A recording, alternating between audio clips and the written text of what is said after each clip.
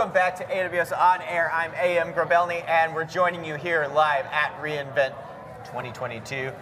I'm joined by my co-host, Chad. Chad, tell the people about you. Hey everybody, my name's Chad Lacey. I'm the Global Sales Strategist for AWS, and happy to introduce you to my new friend, Knox from Sysdig. Knox, can you introduce yourself, please? Hey, I'm Knox Anderson. I'm the VP of Product at Sysdig. I've been at Sysdig almost 7 years now, wow. So decent amount of time in the container Kubernetes space, almost as long as Kube itself. So, wow, that's awesome. Excited to be here. Yeah, well, Knox, we're really excited to talk to you because we were just talking off air just a second ago. As I talk to customers, and they're getting more enveloped in cloud environments, right? They're starting to modernize their apps. They're starting to adopt containers and serverless. One of the first questions that come to mind is, how do I secure this? And you guys have a fantastic solution. So can you help people kind of walk through the mental model of that? Yeah, the first thing everyone's really trying to answer is what's out there. Yeah. So what clusters do I have running? What's in those clusters? What applications are there? What teams are responsible to? So really on that discovery piece, that's one of the things we first help with. And then the second question is, okay, how do I prioritize which vulnerabilities are the most important to fix? So everyone, they're all prioritized, right? All the time. Everything's critical, everything's important. You have 1,000 dev hours to fix everything. That's right. And so there's some interesting ways where we'll tell you, like, this package is actually loaded and used by your application, and it's got a critical vuln, so maybe that one's the first one you should look at. There you go. So a lot of help on those areas. And helping them walk through some of the dependencies that are underneath there too, right? Yeah, the dependencies, and then also like which ECS task is this related to, which Kubernetes namespace. Not all namespaces are created equal. So some of that context to help prioritize is also a big area. I mean, I look at Sysdig. I've followed Sysdig for a long time. Love your products. I think for me, like, really what encapsulates it is that there's always been this, even though the divides are kind of blending, there's been this divide between developer, between operations, between security, right? I've got software engineering background, so I come at it from that perspective. I do have some security background too, but it's not the easiest thing in the world for a developer to adopt. When I see things like Fargate, and you all working with Fargate, I look at that in the same way, right? I see Sysdig making security much simpler for a developer, right? And I see Fargate making operations much simpler for a developer. Is that the approach that you all take when you're building your products? Yeah, and a lot of that comes from our founder, Loris. So his previous project was Wireshark, and I think... Oh, yeah. Come on. Look at any tool that's used by developers, security people, ops people, like Wireshark's a great example. And so when we started Sysdig, it was more, okay, if I don't have a span port to plug into, how am I going to get visibility? And in modern days, that's eBPF. So that's our source of data for monitoring security, and you can really bring teams together through that shared instrumentation. And so a lot of the workflows you might have seen with like a PCAP file in the past, you can do with Assisted Capture for troubleshooting, forensics, and kind of have different teams working with the same data. So I need to meet your founder one day, because Wireshark has saved my career so many times. As a former enterprise architect, I was always a referee between teams of, it's security, it's network, it's the database, and I would come in with Wireshark and go, guys, I'm ending this argument, I know where the problem is. Yeah, he used to always say packets never lie. That's right. Now, the new version of syscalls never lie. I love it. A little bit harder to understand than packets, but has all the data you need. Yeah, no, I love it. So can you tell us a little more, like, how is Sysdig helping teams evolve into a cloud-native security? Yeah, so one of the other core projects from Sysdig is a project called Falco. Falco is part of the CNCF now, so the same governance body behind Kubernetes, Prometheus.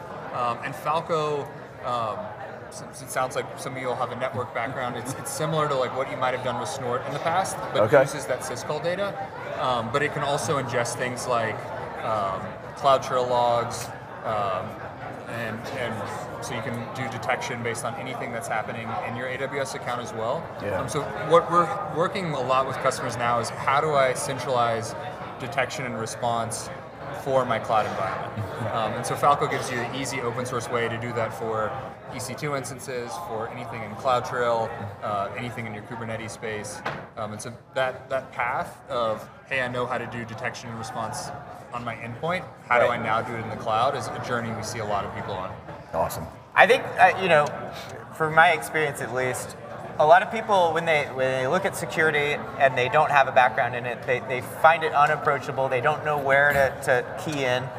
I think for me, the easiest way to sum it up is all of that security data is already there, right? It's happening in your applications, it's happening in the logs, it's happening in CloudTrail, like you mentioned. It's all there, right? But getting priority, like you mentioned earlier, getting like what's actually critical, what is happening, and how to approach what we need to solve, that could be the real insurmountable point, right? Sifting through that, that's where Sysdig comes in, right? So when you're working with customers that are getting started, making those common mistakes, not being able to prioritize the right things, what are you seeing the most?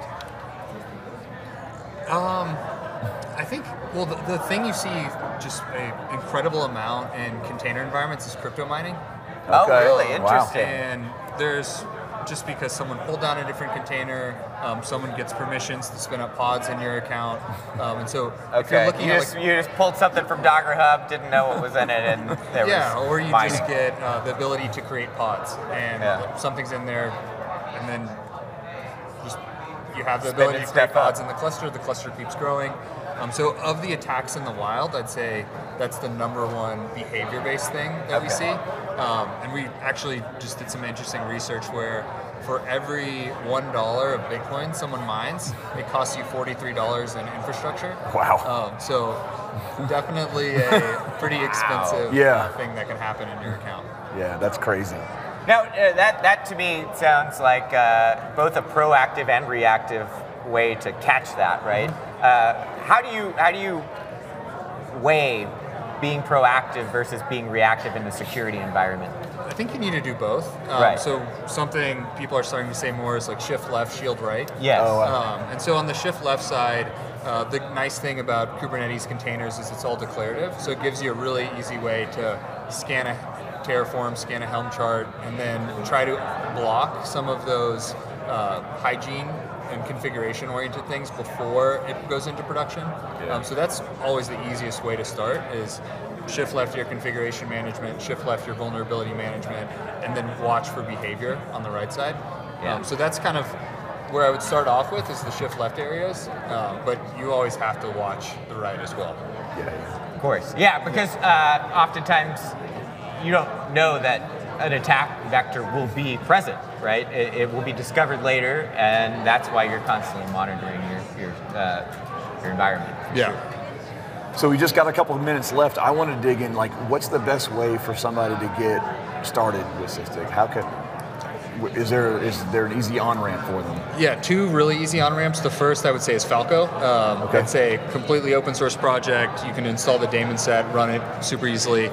And then unlike most security vendors, we're completely open with our product. So you can start a free trial, go to our website, sign up, get immediate access.